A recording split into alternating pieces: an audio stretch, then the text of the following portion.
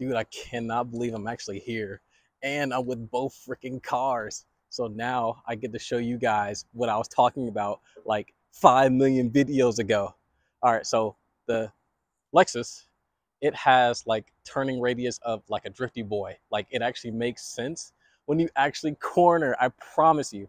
So, but the Tesla, it has like freaking semi-truck type handling. It's ridiculous when you're trying to go into like close quarters and whatnot. So I'm glad you guys are here. I can show you what I meant right now. So there's the plan.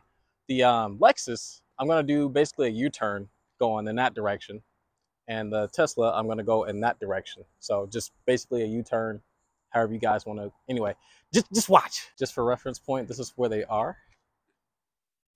Just gonna back up a little bit. Here's a little bit of the parking space.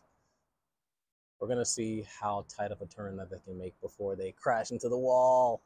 All right, unfortunately, I have to do this with one hand, so we're gonna get busy. All right, I'm just gonna do all the way, and we're just gonna do it.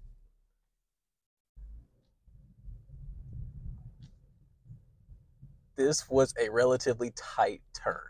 Okay, this is right before I hit the wall. All right, let's go into the Tesla. All right, same exact test. And I might sound a little different because I think the car connected to the Bluetooth like it always does. All right, put it in gear, run the wheel all the way over as much as it can. Let's roll. And honestly, I forgot to bring my tripod. If I would have had my tripod, I could have had like a really cool outside view. Okay, that is close enough. Let's go check them out. The Tesla started off here. The Lexus started off right here next to it. All right, so check them out. We're gonna get a wide view first. Now we're gonna check out the Lexus. This is exactly what I was talking about. From here, like from there to here. That's how tight of a turn it was.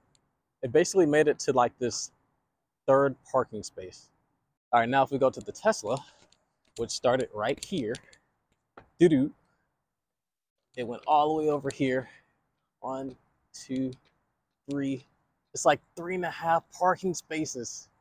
Like, why? This car isn't even that big. If anything, the Lexus is longer than the Tesla, but the turning radius is just so much better, and I love it. God, it took me way too long to show you guys this. Now you know what I mean. You know, you guys ought to be proud of me. I actually took the initiative, and I cleaned before reviewing the car. Unfortunately, I did not clean a little bit of the exterior, but we're not going to talk about that right now.